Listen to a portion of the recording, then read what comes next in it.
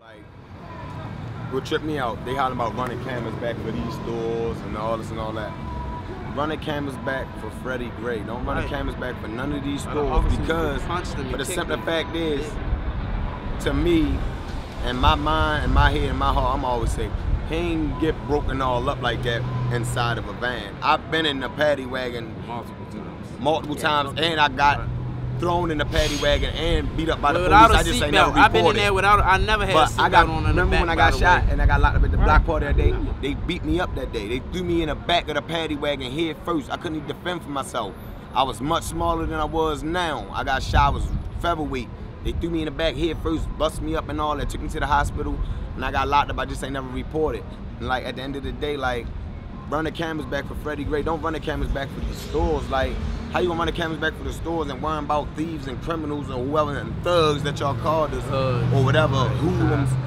Run it back for Freddie Gray for the crooked officers because his back and stuff got broke. I'm gonna tell you how his back got broke. Because first of all, when we run from the police, they shoot us with the taser from the back. If they shoot you with the taser, not saying they hit them with the taser, but if they shoot you with the taser from the back, you're gonna fall flat down, face flat down, period. I don't care how they hit you, whatever. You fall on face flat down, bow. When you fall face flat down, even if they don't hit you with the taser, you run and they hit you with the nightstick, you fall, they trip you or anything, you fall down. The first thing they do, they get you, they put their knee in your back, they bend your arms up like this. It's something like it's like a wrestling move, like they bend you back. So that's my knowledge of how he broke his back and broke his spine and all that. Whatever they broke, like they broke it like that. The wagon ain't break it. Oh, definitely. I've been inside of a paddy wagon more than once. I don't think the wagon driver. I don't think the wagon driver did it, or I don't think she should be hit with all them charges. That's my murder. That's not for the wagon driver. Not for the wagon driver. Them officers, them guys did that. They did that. They bust them up. They broke them all up, man. Yeah. They broke them all. I've been put in the wagon before when I was seriously injured from a gunshot wound that I was still sitting open from and all of the staples and no seatbelt and none of that.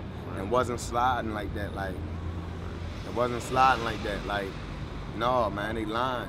They did that to him. They did something to him. They made different stops. They made multiple different stops. They probably banged his head all in there in the wagon, and that was a murder one right there. And another thing that tripped me out, they got cameras in all these police cars and all that. When they park them on our block, they get out and walk, but the police cars still watching us. They harassing us. Like, ain't nothing wrong with watching us, but every neighborhood ain't bad. But they got the cars sitting on the corners with the cameras in there.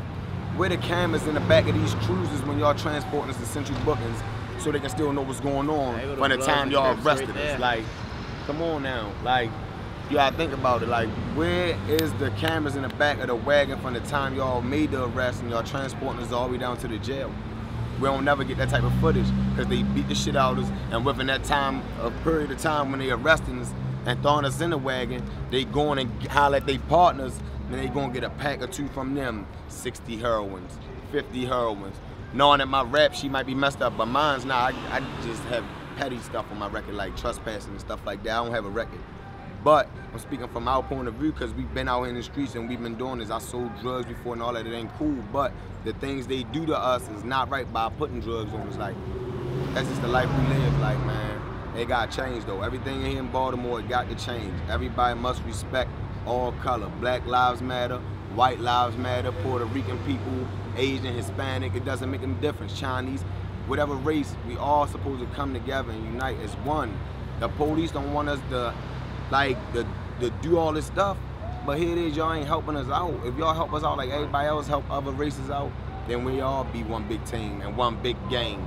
And we ain't gotta worry about fussing and fighting and killing people and all that, because we got the police on our side too, as far as helping and serving and protecting the country and this world like they supposed to. Not running around beating us with sticks and all that like we some type of rag doll or a pinata. They go on all day long.